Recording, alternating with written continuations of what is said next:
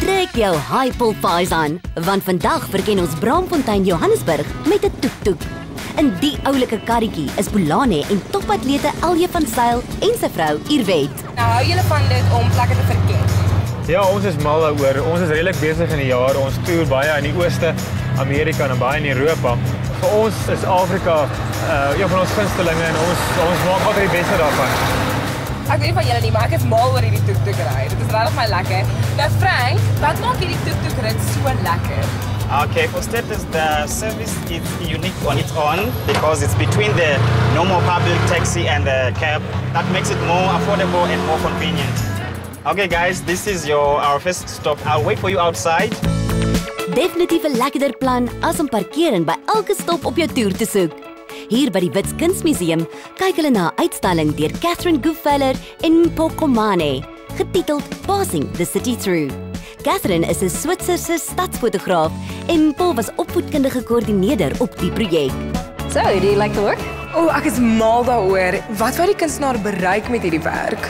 This exhibition is about capturing those moments that you would pass by in the city. Now, the greatest thing that she did was to use a video camera instead of a camera. So with a camera, she could miss so many things. But with a video camera, she captured every single little moment. And then she isolated those moments and composed them the way she experienced the city. Eers meer oor ons gaste. LJ en Irvette het op 29 September 2012 die knoop deurgehaak. So jong getroudes beslis. Het julle lewenstyl verander vandat julle nou getroud is? Ek dink ek werk baie harder. Definitief. Ek moet omsien dat hy 3 keer 'n dag kos kry. So hy is my kind heiliglik ook. Hy is my man en my kind. Ek onthou toe ek getroud het, ek 'n paar vreemde dinge uitgevind van my man. Het julle enige snaakse gewoontes wat julle van mekaar uitgevind het? Ja, hy is nie so netjies nie. Hy hou daarvan om sulke klerehuisies te bou oral in die huis. So waar ook al LJ was, kan jy sien waar hy was, maar daar lê sulke klererbondeltjies oral in die huis. Ek het iets uitgevind wat ek nooit van 'n Irvette verwag het nie. Sy slaap met haar oë halfpad oop. So dis nogal iets om te sien. LJ is 3 keer SA kampioen in die uitmergelende 400 meter hekkies en sy beste tyd daarin is 47.66 sekondes. Frank, hoe vinnig kan hierdie tuk-tuk ry van 'n stilstaande posisie tot 400 meter? Around about 40 seconds to 50 seconds. Hoe vinnig hardloop jy? Wel, ek het al die 400 gehardloop in 44 sekondes, so ek dink ek sal hierdie tuk-tuk kan weghardloop. Yay!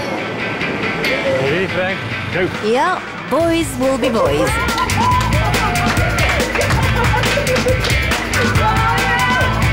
Dis my man daai. Irvette het in 2012 die marathon gehardloop by die Olimpiese Spele en het ook provinsiale klere vir 10 km pad en veldwedlope. Hoe ver kan hierdie tuk-tuk ry voordat hy uit petrol uithardloop? I usually put in my full tank, that's about 8 liters, and that takes me the whole 8 hours, or you can translate it to 150 kilometers. En Irvette, jy hardloop lang afstand, so hoe is jy in die tuk-tuk in verhouding? Ek dink ek en die tuk-tuk is meer kompetisie vir mekaar. Ek kan lank hardloop, maar meeste van my sessies doen ek 3 ure op die pad sonder om die tank weer vol te maak. So en ek oefen so 180 kg se week, so ek dink ek en die tuk-tuk is omtrent op dieselfde vlak, dink ek. Hier is geskiedenis. Braamfontein was al in die laat 1880s 'n dorp en dit is waar die stad se plaaslike regering en ons konstitusionele hof is. Frank laai die 3 volgende af in die Beerstraat by 'n vibe nuwe gastropub wat blykbaar die hot terugsit in haar dae. Sjoe, hoeveel spaarbussies moes hulle oopbreek om hierdie plek te maak? Nee, nogal baie. Ons het so omtrent so R9,000 se 5 sent hier, so om en by. So 190,000 van hulle. So wou 'n klein baartjie in Braamfontein oopmaak met die idee van upscale. Net alles wat jy om jou het, alledaagse goed, net in 'n kreatiewe manier vir mense wys en wat jy dit alvoor kan gebruik. Soos jy kan sien, al hierdie lampskerms gemaak het, daai ou galvanized bakke, wasbakke wat ons net aan mekaar vasgeplak het. Ons DJ-boxes uit akte tasse gemaak. Hoe lank het jy gevat om hierdie vloere van 5 sente te pak?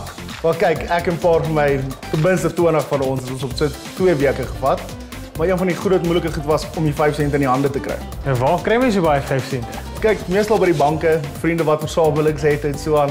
Maar ons het eintlik by een bank aangekom en hulle het vir ons so R4,000 gehad wat helfte is wat jy hierso sien. So gepraat van sente, wie hanteer die finansies in julle huis? Ek doen verseker, ek is beter met die syfertjies. Ek sal nou nie hierdie doen met ons finansies nie, maar ja, ek is die ene om te vra as jy geld soek. Nou toe, daar is nog 'n lekker plan vir jou volgende naweek uitstappie. So ruk op, hier 'n tuk-tuk en kom verf Braamfontein rooi. Daar is nog vele ander stopplekke vol geskiedenis, kuns, kuier en pret om te ontdek.